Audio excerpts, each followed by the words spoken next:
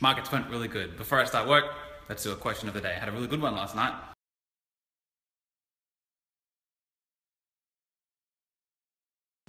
The question was, what do you think about sacrificing some years of your life doing something that creates pain, something that you really don't like that much, but it will set you up for the future? In other words, work hard, work now, work crazy, doing something that you're kind of a pain in the ass for some kind of future redemption. My answer to which is, it can be effective as long as you really thought it out. I see a lot of people do that and they really haven't put a lot of thought into it. They haven't figured out what they actually want to do in the future. And it happens on differing timescales as well. The whole entire job thing and then retire at 65, I don't believe in that. I don't believe in traditional retirement. The only people who retire are the people who don't like their lives. Why the fuck would you retire if you're doing something that you love? You don't retire. I don't have a fucking retirement plan. I'm never going to stop doing mini lessons, never going to stop teaching, writing, learning, sharing. So the first thing is, if you're looking for some sort of future redemption like a retirement, plan that out. Really think about that. I'm going to show you a little thing that I do always. Always write things out. Just write down what you know and let what you know grow. It doesn't have to be complicated, just get it on paper. I would do a now, 4 years into the future, 8 years into the future. This is literally a very basic diagram I just got from the Snapchat question that he sent through. So now until 4 years is not inspiring work, so that in 4 years from now I can start doing something inspiring. And fill it with as much detail as you know. So we know that this would be job, this would be trading. This is the example, right? This would be the sacrifice, this would be the reward. Just get down as much as you can. And then what you need to do is ask yourself some questions. Get this. The quality of your life is determined by the quality of questions that you ask yourself. You've got to ask yourself high quality questions. As soon as you get it on paper, you have a new level of clarity and you can start to ask yourself some questions. The first thing I would ask is, how can I merge sacrifice and reward? How can I do this now? First question, how can I live off trading now? Not in fucking 4 years from now. How can I do it now? Why would you not ask that question? You might have to go and get a job in trading. Write down answer, answer, answer. Just keep writing down all the different ways. In every single answer that you write down, you have a new level of awareness. Eventually, you write down enough, you have enough awareness, you lead you on to the next question. You have like a domino effect, like an avalanche effect, and you come up with the next question. Because after you put a little bit of thought into it, how can I live off trading now? You might write answers that don't really inspire you. You might not be that enthused. You might not get the goosebumps in the back of your arms. The next question is, would I even love to do that work every day? Answer the question. Be honest. And you might get an answer that really wasn't what you thought when you had the fantasy of this fucking future, right? So the next question I would ask is, what are the drawbacks, challenges, hurdles, and predators I will face doing this? And you want to list them out. You will have a conservation of pains and pleasures, predators and preys in your life. If you think that you're going to get to some point in the future and it's going to be easy and cushy, you have a fantasy. When you stack up the drawbacks, challenges, hurdles, predators about some particular thing that you might have had a fantasy for in the future, you will neutralize your infatuation with that particular fantasy. And you'll be much more grounded and present and clear in the mind. You'll be able to make smarter decisions. If you're infatuated, you don't have full awareness. You have half awareness. The next one I would ask is, am I inspired to face these challenges in this particular fantasy reward of the future? Don't let pleasure or pain interfere with the pursuit of your purpose. You will have a conservation of pleasures and pains no matter what you do with your life. If you're not doing something that's really important to you, you will avoid pain. Avoid pain, seek pleasure, act like an animal. You'll never really make it in that particular field.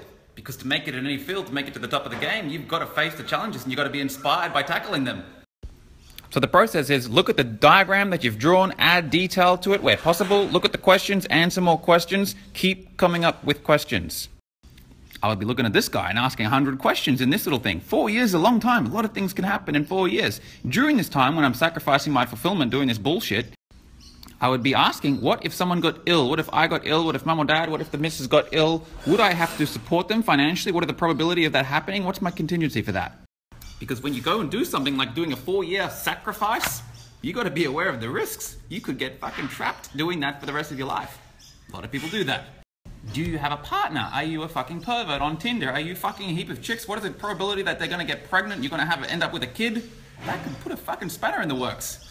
Again, if you haven't put it on paper, if you haven't planned for that, haven't built a contingency and done some probability, you're running like an animal. You're really not thinking about it. You're probably escaping the fact that you're unfulfilled. Setting up fantasies in the future where you think it's going to be easy and fun and happy and money's going to fall from the sky. You want to get grounded. If you want to master your life, you need to get grounded. Also, if you want to go and neutralize some of your fears or anxieties or concerns, let me show you my fucking contingencies. I've planned this. I plan everything. Someone asked me on Snapchat this morning, "But how did you get a good life like that?" I fucking planned it. I planned it and I worked every day. Well, pretty straightforward. This is my master planning document. It's on a Google Drive thing like this. It's got all the areas of life, every single area, plus a contingency plan document. If I were to print this out, which I do want to do, I want to print them out and get it bounded. It's about 90,000 to 100,000 words. It's a novel, which is my master plan for life. You're not going to accidentally fall into a brilliant life. You're not going to accidentally stumble upon mastery in life. You've got to plan it. I can't believe how many people don't plan things. And you've got to have attention to detail. The finest things, I plan everything. When I go to the counter, when I'm about to buy something and they say, would you like to use the Visa or the Amex? I don't think about it. It's already in my contingency plan. I've done the fucking calculations. These are the calculations that I've done in the steps. If it's less than 3% surcharge, I do Amex. If it's plus 3%, I use Visa. This little step that I did once, years ago, allows me to fly business class, first class, all around the world without having to pay for first class tickets, right? I have a contingency for receiving phone calls. My fucking phone rings all day, every day. I can't stand it. I don't pick up. If you're a friend of mine, you understand. I don't reply. I don't pick up my phone ever. It's stressful for me, and over a great enough period of time, I realize that it actually doesn't move me toward my end game, picking up phone calls. So I don't pick up. I'm not inspired to pick up. I'm not serving the person to pick up. I've got a special voicemail message and they know what to do. It's all planned. It's all planned ahead of time, but I don't deal with that shit. Fuck that. You plan everything. Put contingencies in place. Anyway, that was a little bit of a tangent, but the message is this. Get things out of your head, put them on paper, ask wise questions. It will change your life just doing that. When you keep things in your mind, whirling around, try and process things in your mind, it is not as effective as getting it out on paper. You will have new levels of clarity doing that.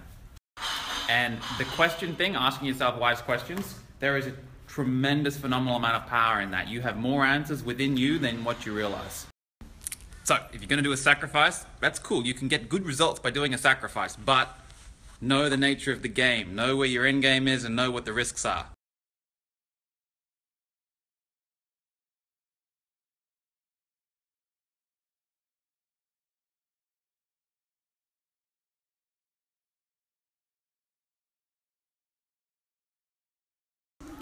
Work is going very good. I can't wait to show you guys the new lesson of IP. It's absolutely ridiculous. Race is going good. I've got a bacchiotomy from this motherfucker. And I have been looking at these scallywags. Check this out. There's 3 people on that jet ski, 2 people on the biscuits, 5 people for 1 ski. I don't know if that's legal. But better to ask for forgiveness than permission anyway. It looks like they're having a bloody good time.